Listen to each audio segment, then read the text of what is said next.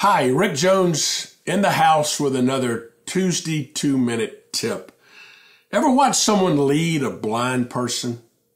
Where do they stand? That's correct. They stand right next to them and they help steer them along. They don't walk ahead and pull them along. They don't walk behind and push them along. No, they simply walk alongside them.